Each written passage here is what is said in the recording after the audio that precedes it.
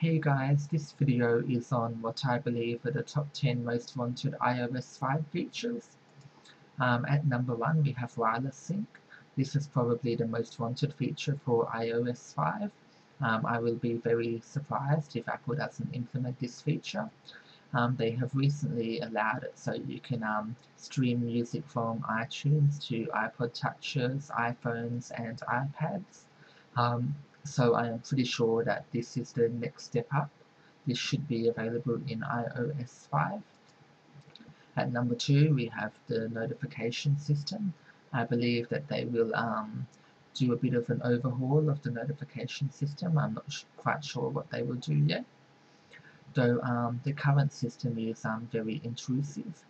For example, if you're playing a game, you can easily be distracted by a text message or a Twitter push notification. I believe they should take an Android approach. For example, they could have an icon in the top left or right hand corner which flashes, and you could then stop what you're doing, pause the application, etc., then check out the notifications at your own will rather than them being forced at you. And if the current system is kept, I believe that you should be able to reply to SMS messages from the actual push notification, rather than having to leave the current application you're using.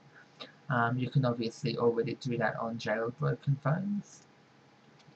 Number 3, I believe there will be improved multitasking. I don't believe that Apple will make any major changes. I believe they will just do a couple of tweaks. It would be nice if they included a single button which would close all of the currently open applications, so you don't have to manually uncheck them, manually click the X on all of the applications to close them.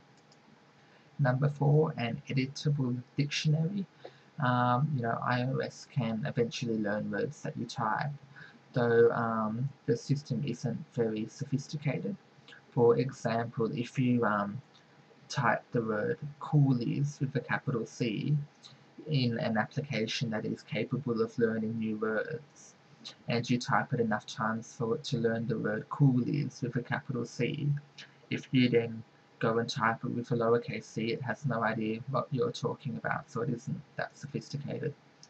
I believe that you should be able to easily add words to the device's dictionary as you can in Android. Number 5, themes. There is no chance of you getting what you see in that picture. Apple is never going to allow that. If you like what you see in that picture, then you should go and jailbreak your device. Though I believe that if Apple really wanted to, they could I like I believe the only type of themes that Apple would ever allow, if they do ever allow themes, is icon sets and wallpapers. So if they bring themes to the iPhone, the iPad, the iPod Touch, it will pretty much be icons bundled with wallpapers. They will never allow anything further than that, and I don't think they will even allow that personally. At number 6, photo information.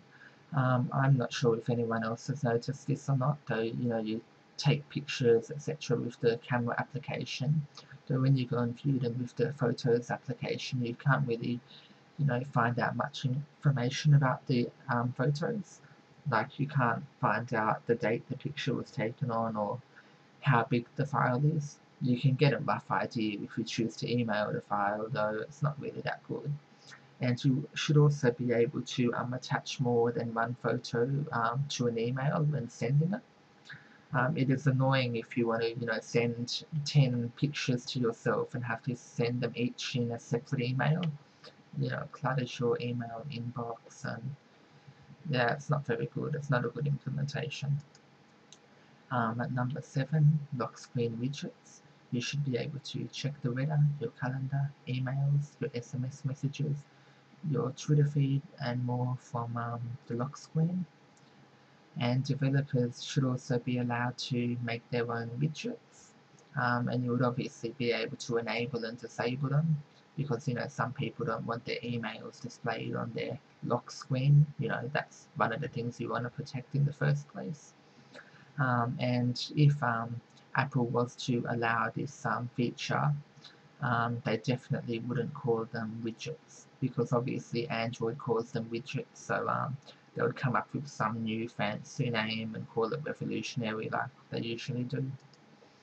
At number 8, App Store multitasking. Most people probably wouldn't, have a problem with this, or they wouldn't care about it. So basically, when you go to download or install an application, you type in your password, it automatically takes you back to the home screen, which is a bit annoying if you want to, download multiple items, and it just wastes your time a little bit.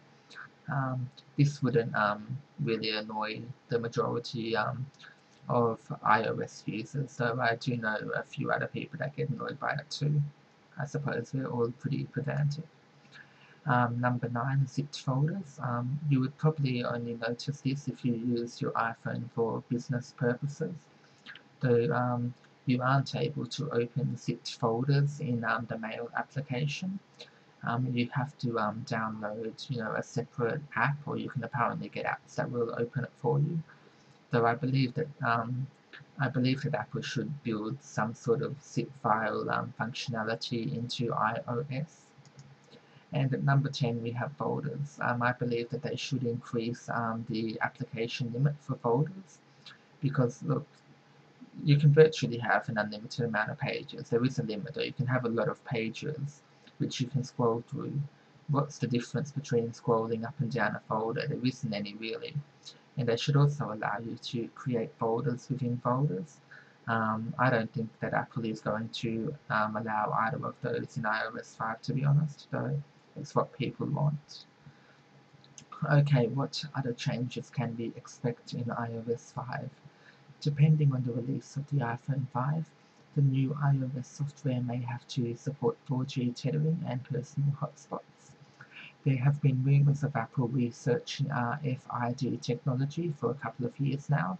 If this technology is implemented in the iPhone 5, the device could be used as a credit card, an identity card, or even as a means to starting your car. I would be a bit surprised if this technology was implemented in the iPhone 5. To give Apple another year, and it will most likely happen. This would obviously mean big changes for iOS. It is highly likely that there will be new touch gestures in iOS 5 after the inclusion of new touch gestures in iOS 4.3 for the iPad. That pretty much concludes this video. Thanks for watching. Please click the like button if you enjoyed watching this video, and if you want to receive further videos on iOS 5 and anything Apple related or Android Windows related, then click the subscribe button. Thank you for watching.